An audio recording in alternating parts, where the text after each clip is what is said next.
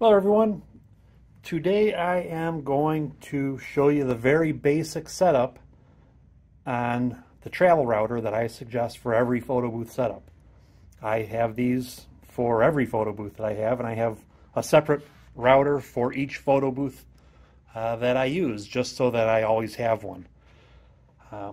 So this is the router, TP-LINK AC750 Wi-Fi Travel Router. So I'm going to go ahead and, this is a brand new one. I'm just going to open it up and we're going to go through the quick and easy setup. So it includes a little card that has the login information if you're going to connect to the default password. In my setup personally, I always change the password. I change the SSID for the Wi-Fi to photo booth, and then I change the password to the same password that I use for every device. For this little setup here, I'm just going to do the default settings and just show you how I connect to an existing Wi-Fi or hotspot location. So all you need here is the included USB cable, which apparently doesn't easily come apart, the power supply, which is included, and of course the router. The main thing with the router is that you want to make sure that you are set to share hotspot, which is the middle position. The bottom position is very close to that middle position. So you want to, what I always do is click up to the top and just click down slowly once and make sure that you're on that position. Each position has its own configuration, and if you are in the wrong position, you will not have the correct functionality. So, with that said, we are going to plug in the router, and it's pretty simple.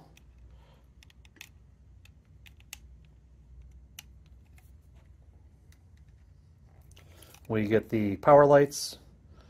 You can take the little plastic off. I always leave it on. For setup, if you want, you can connect the LAN if you don't want to connect to it via Wi-Fi, but it's just as easy to do it via Wi-Fi.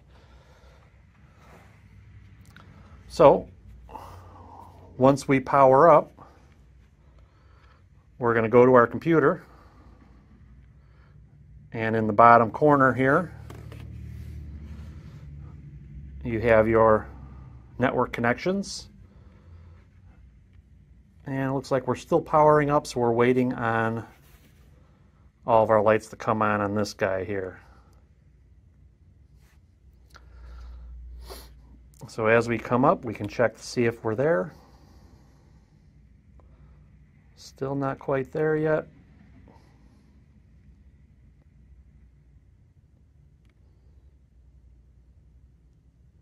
All right, so now we're there. So you got two different Wi-Fi networks here. They're both connected, just different frequencies.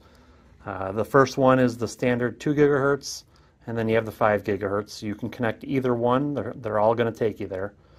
So I'm just going to connect to that one. I usually do connect automatically. And the password is included on the little card that they give you. So in my case, this is different for each device.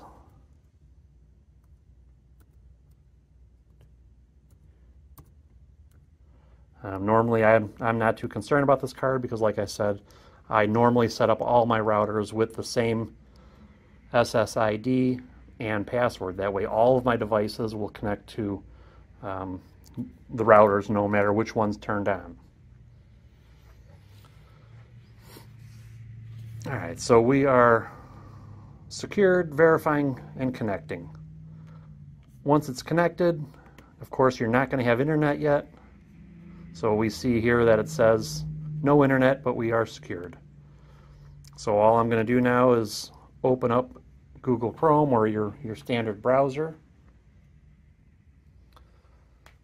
And in the address bar, you're just going to type in 192.168.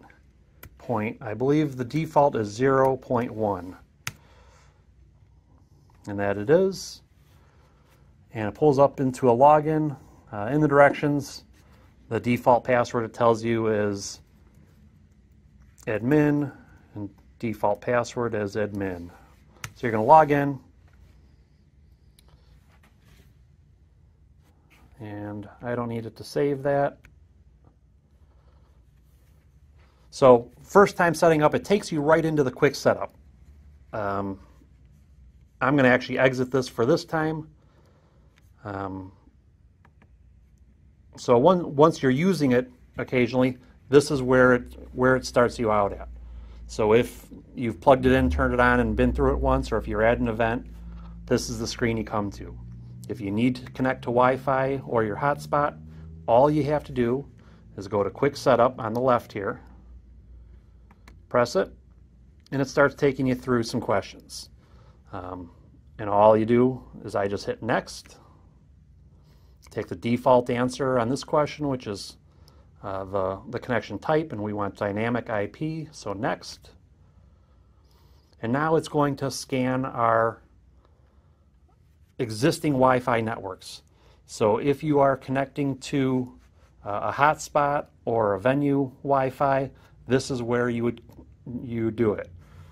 So in this case, Studio is my local Wi-Fi network. If I had a hotspot on, I could connect to that. So I'm just going to click Connect on that one.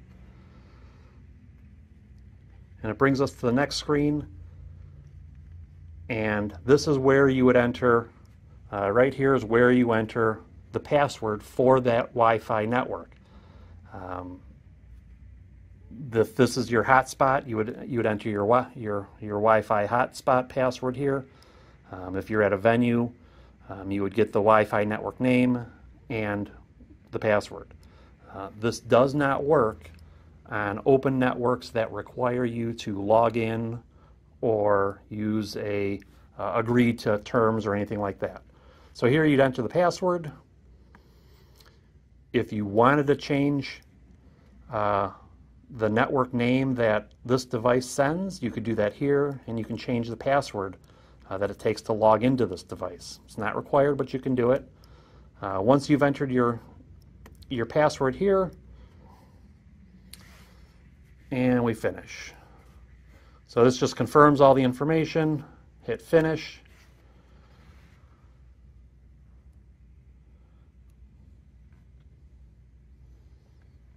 It will take a second to load. And once it loads, you should now have internet. So you can open a new tab if you want to just check internet and go to Google. And we see that we now have internet here. We can check.